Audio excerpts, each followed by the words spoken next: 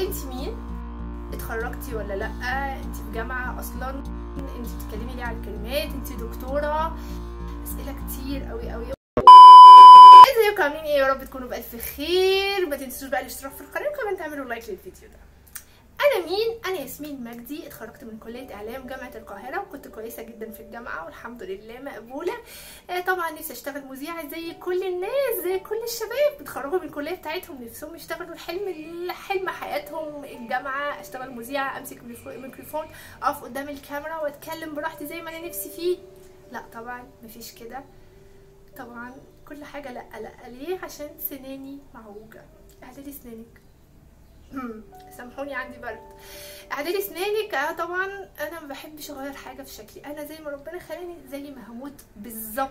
يعني انا ما بحبش بجد العب في وشي، انا بحمد ربنا على شكلي ومبسوطه بيه، وده شكلي ده جزء من شخصيتي، فده حاجه بجد بسطاني جدا جدا جدا. ومش هغير سناني ومبسوطه بسناني كده وفرحانه بيها لايقه على شكلي. تاني حاجه مامتي هي اللي زنت عليا في موضوع اليوتيوب.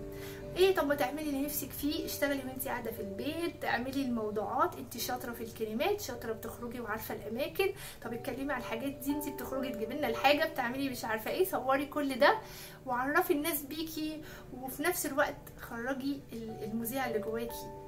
فتمام، عملت كده وعملت قناه على اليوتيوب. الحمد لله الحمد لله، الناس قبلتني واتبسطت بيا وكلام حلو جالي كتير قوي وكام كومنت كده سخيف، بس هنعديه، ده طبيعه البشر، مفيش حد بيجمع عليه حد ابدا ابدا ابدا.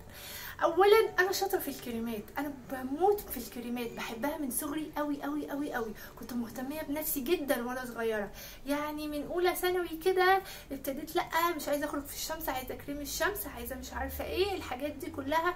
من صغري كنت بحوش الفلوس واروح اشتري كلمات واقعد اجرب عليا لغايه ما فهمت ايه الكريم ده وايه الكريم ده وايه الكريم ده، فحافظه جدا كل حاجه، وجربت كبار السن والصغير والكبير، جربت كل حاجه وانا صغيره. يعني بهدلت وشي كتير وتعالجت كتير بسبب الحبوب اللي طلعت، لاني كنت بستعمل حاجات غلط وكنت بجرب حاجات غلط، كنت عايزه بيرفكت في كل حاجه.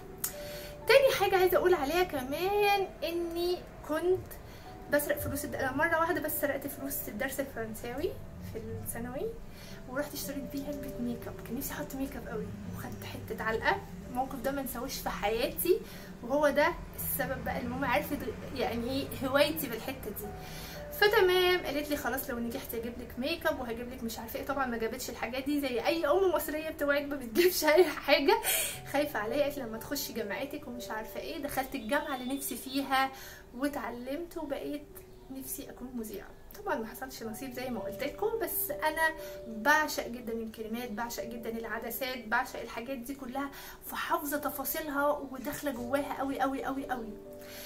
تاني حاجة الأسئلة اللي وصلتني، اتكلمي عن نفسك أكتر. أنا بنوتة عادية خالص زي ما انتوا شايفين، الحاجات بشتريها كتير، بشتري ميك اب كتير، بشتري حاجات دي كتير، أنا بس ما بعرفش أحط ميك اب قدام الكاميرا. يعني أنا مشكلتي بقعد كتير في اللي أنا بعمله في وشي ده. يعني خلاص كل بنوتة حافظة وشها، فعارفة بتعمل ايه كده كده كده، خلصت في 10 دقايق في 5 دقايق. الحاجات دي كلها التكنيك نفسه انتي بتتعلميه من بتشوفي مثلا حركه الاي شادو دي، حركه الحواجب دي، الروج ده، فانتي نفسك لما بتعرفي حاجه بتعرفي تلاقيها يعني بتبقى لايقه على وشك، فانتي مع الممارسه كتير هتعرفي تعملي. انا ما بعرفش خالص، يعني انا لو قعدت قصاد الكاميرا اعمل لكم ميك اب هتتعلوا، يعني يصير لكم عله كده، دي ايه ده، دي بطيئه جدا وهتقعد كتير قوي الحاجات دي كلها. تاني حاجة عايزة اتكلم عليها كمان، اهم حاجة هنخش بقى في الاسئلة. عايزة في بنوتة بعتتلي عايزة يعني حوالين بقها تجاعيد. حوالين بقها تجاعيد ديت اهم حاجة يعني بصراحة تعملوا كريمات صنفرة. انت حاسه اللي حوالين بقك فيه تجاعيد وهنا تجاعيد وهنا تجاعيد، لا مفيش حاجات دي، مفيش خطوط. الخطوط دي لو عملت لها صنفره اي كريم في الدنيا هيجيب نتيجه، بس المهم يكون كريم ماركه، كريم كويس. كريمات الصنفره عامه يا ريت تجيبوها، ما تستعملوش الحاجات اللي في البيت. انا بكره جدا الحاجات الطبيعيه، لان السكر والزيت يعني زيت الزيتون والله العظيم هو حلو في الاكل بس مش حلو على وشك. الزيت فيه ذرات تقيله جدا، الذرات التقيله دي لما بتحطيها مع السكر ده بيوسع المسام لانه حباته حبايه كبيره قوي. فتخيلي انت بتوسعي مسام وشك تبقى كبيره قوي وبتحسي بالنعومه لان الزيت والله لو حطيتي زيت الاكل هيبقى تحفه عليكي والله العظيم. انت حطيتي زيت الاكل هو نفس نتيجه الزيت بتاع زيت الزيتون، فما تستعملوش كده. يفضل تجيبوا كريم صنفره معروف، انا لو دلوقتي اجيبه لكم. انا عندي كريم صنفره للجسم وللوش، بتجيبيه من السوبر ماركت على فكره، في سبنت وفي هايبر هتلاقي كده كريم صنفره للجسم والوش.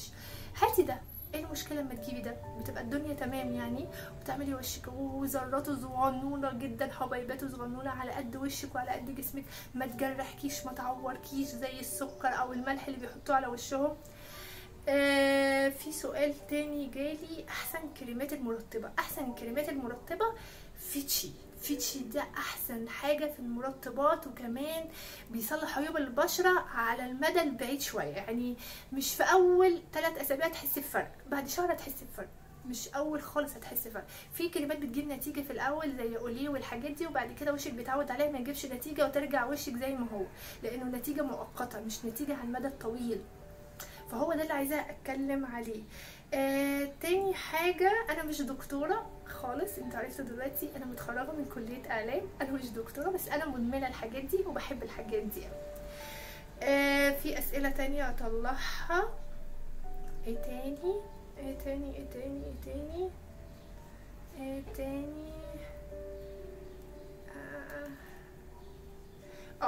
كريمات تحت العين. يعني في ناس كتير دلوقتي طالعه في موضه حلوه قوي بيقشروا تحت العين. مفيش كده في الدنيا، اوعي تعملي كده، استحاله. انت لو جبتي بجد والله العظيم بتكلم جد والله، انت لو جبتي الغسول بتاعك، اي غسول بتستعمليه سيبيه تحت عينك شويه، يعني اعمليه الصابونه بتاعتك، الغسول بتاعك، اي غسول بتستعمليه سيبيه تحت عينك كده، اعملي الغسول وسيبيه تحت عينك شويه لمده 3 دقايق لدقيقتين. بجد بتكسر كل الخلايا الميته. ما تقعديش تدعكي تحت عينك عشان الخطوط ما تزيدش. يعني في ناس عندها خطوط كتير تحت عينيها، ايه السبب؟ بتدعكي عينك كتير.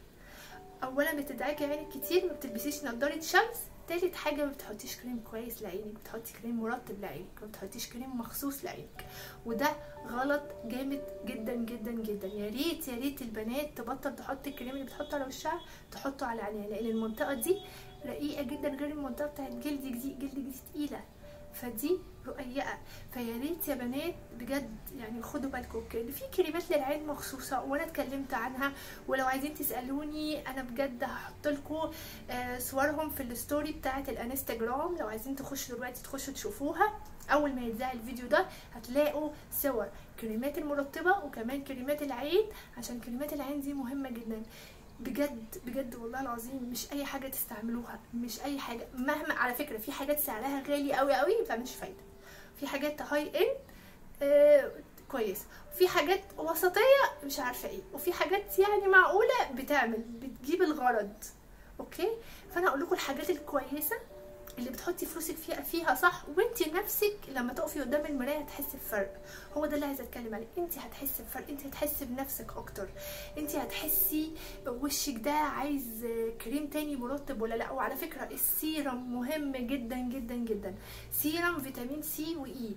لو انت مثلا عايزه تجددي الخلايا بتاعت وشك وتقشري وشك، لو حطيتيه كل يوم قبل ما تنامي لمده شهر، انت نفسك بتحسي جلدك ووشك طلع. لما بتعملي كده، يعني بعملي كده في الصيف هتلاقي جلد وشك طلع، والله العظيم هتلاقي الطبقه ديت طلعت من غير ما تقعدي بقى كل يوم مش عارفه تدعكي كده وتدعكي عينيكي وعايزه تقشري. دي حاجات معموله بطريقه طبيه، لا تبوظ وشك ولا تضر وشك ولا تطلع لك حبوب ولا اي حاجه في اي هوا من الكلام ده كله. بجد والله العظيم في وصفات على النت انا ما اعرفش جابوها منين والله بقعد مذهوله ازاي وحصل ليه كده وعشان ايه وجابوها ازاي واتكلموا عنها ليه.